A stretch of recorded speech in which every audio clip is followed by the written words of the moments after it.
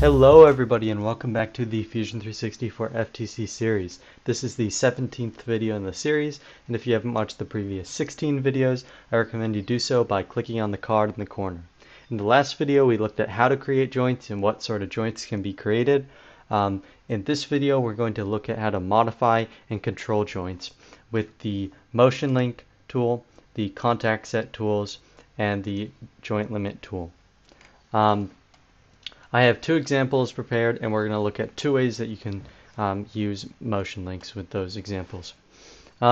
So I have this sort of gear set up, and I'll have a video in the future where I teach you how to create spur gears quickly with the scripts built into Fusion 360. But for this setup, I'm just going to have the shafts be stationary, and the gears are just going to rotate around the shafts. So the first thing I want to do is I want to create my revolute joint. So I'm going to go into the motion, select revolute. It's probably unrigid for you, so just select revolute.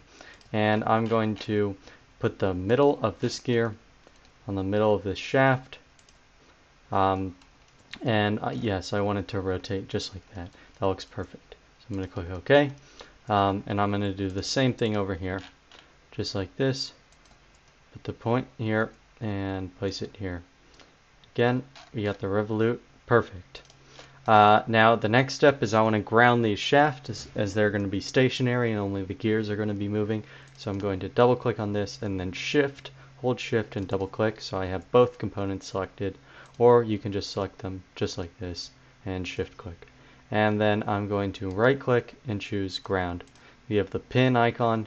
We know that these can't be moved. So the next step is I'm going to use the motion link tool, just like this.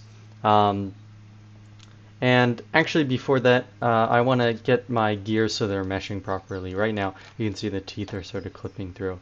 So I'm going to select a joint just like this and right click and choose drive joints. And when you use drive joint, it's going to change it within the model permanently, or unless you change it later or undo it. So if I do 7.5, I already know the angle that it has to turn. That looks like it's meshing pretty perfectly. So I'm going to click OK, and now you can see once Fusion loads that it's rotated in the right place. So the next step, use the motion link, and the first thing that it asks for is it asks for some joints that are going to be linked. So I'm going to choose my joints over here from the drop down, or you can just hover over them in the model just like that, and now we can see that our joints are actually rotating together, and we can specify the angle here that they're rotating, and in a joint that's more complicated, you would be able to select like different axes or planes here to move along. As we know, gears move in opposite directions, and since these gears are both 24 teeth, they are going to move at the same speed. So if these gears were not the same amount of teeth, the way that you would do that in this motion link is you would make it so if this one had double teeth, then you would make it so it rotated 180 degrees while the other one only rotated 360. So it would be one would be rotating faster than the other, twice as fast. So I'm going to put this back on 360.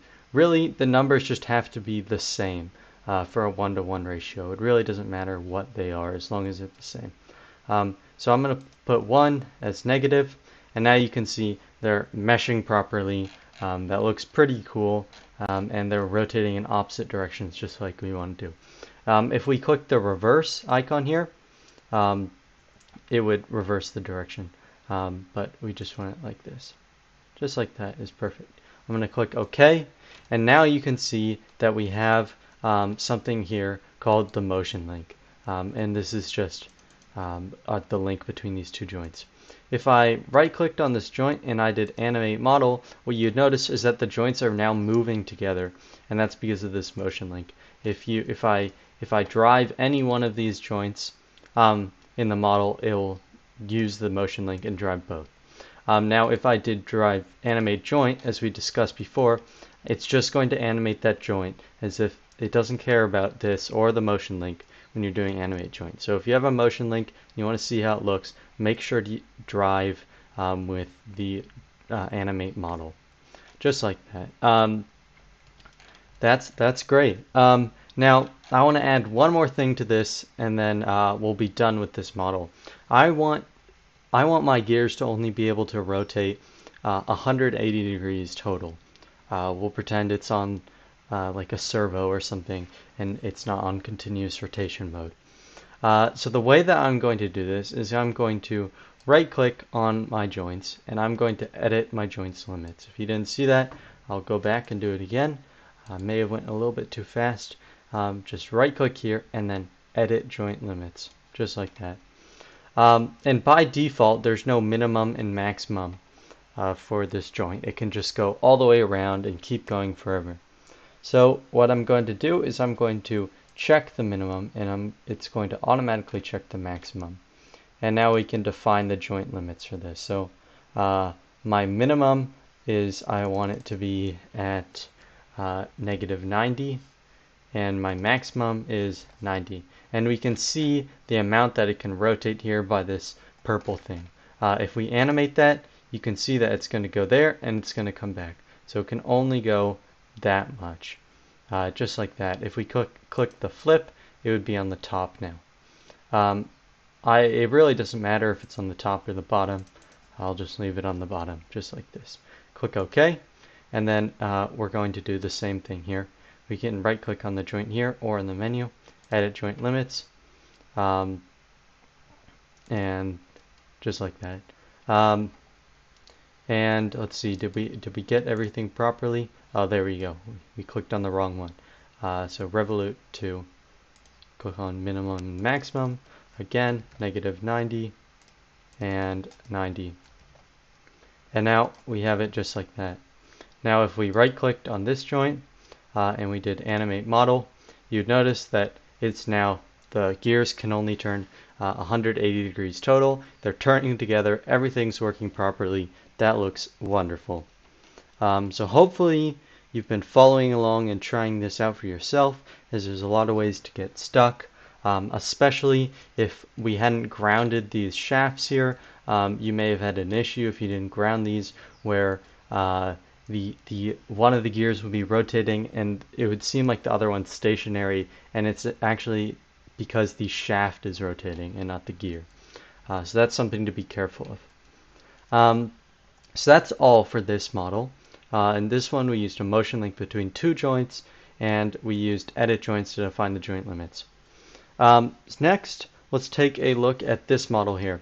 And for this one, I just want this sort of ring to slide up and down this pole and rotate. So as we know, what we want to use for that is we want to use the cylindrical joint, which is a mix between the slider and the revolute. And we do not want to use pin slot because it's rotating and moving on the same axis. So put it on cylindrical. I'm going to select my points here, just like this. It's going to line up in the center there. I'm just going to flip it, and we can animate it and see if it's working. It's hard to tell that this thing is rotating, but there we go. We got it, just like that. We could use a slider joint. Maybe I'll change it to slider. The rotation really isn't a big part of this example. So just like that, it's sliding up and down. Looks great. I'm going to click OK. Now we have an issue, and that's that this thing is going outside the model, and we don't want that. It's going up and down and stuff. So we have a few options here. We could use joint limits, and we could say the maximum that you can go is up to the top of this thing up here, and the bottom of the minimum that you can go is down here, and then it would stay in between. But if we change the height of this pole, we would have some trouble, and we would have to go back and edit that and make sure that everything was looking good. So what we're going to use here is contact sets. And basically, with contact sets, Fusion 360 will know if geometry is intersecting, and it will prevent that from happening. So basically, it's going to go up, and then it's going to stop before the geometry intersects. So there's two things that you can use here. There's enable contact sets, and there's enable all contact. it's basically the same tool, enable contact sets. Instead of enabling the contact sets for all the components in the model, it enables it for the ones that you choose. If you do enable all contact, it's going to do it for all the components. So I'm just going to do enable all contact just like this. And now you can see we have something pop up here, and it's called contact all. Now that we have the contact set created with all the components, if we go ahead and we drive this joint just by right-clicking and choosing drive joint, and we zoom in like this, you would notice that Fusion will stop us once we get to the top of this. So I'm going to bring it up, and now I can't go anymore. In reality, I can go more.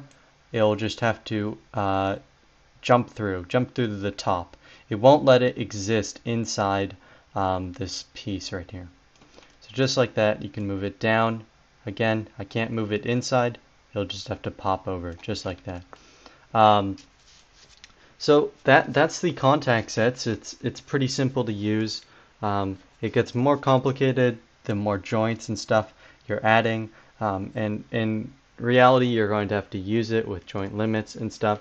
But they're both very good tools to add to your toolkit on creating joints and realistic robots. So that's all for today's video. In the next video, we're going to be finishing our screw and nut. We're going to be, before the rendering process, of course, we're going to be jointing the screw and nut together. You may have some idea of what type of joint we're going to use there and what tools. But if you haven't guessed already, we're going to be using a cylindrical joint. We're going to be using a motion link. And we're going to be using contact sets. I hope to see you in that video, and I hope you learned something.